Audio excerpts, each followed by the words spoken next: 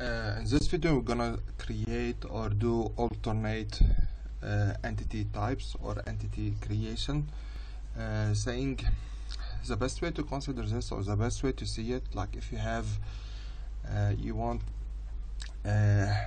you have like two parts and you assemble them together and you creating them, so you want the sequence to be one of each.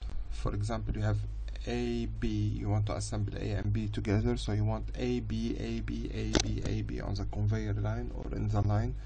You don't want any other sequence, you don't want it as A, or B, B, B, A, so you just want it A, B, A, B, A, B, one of each in the sequence in that order. So the best way to do it is using the serial number, and serial number always start with a 1, and every new entity created will have a unique serial number but ordered in an ascending order. So it starts with numbers 1, 2, 3, 4, as you could see in the variable the serial number, okay, when you created. So by doing this we're gonna divide the serial, because serial number as we said it's being created in an ascending order, so it's either like odd or even. So if we divide the number and it's divided by 2 and there's no remainder, so the number is like of type of the evens one. If there is, it's like of the odd ones.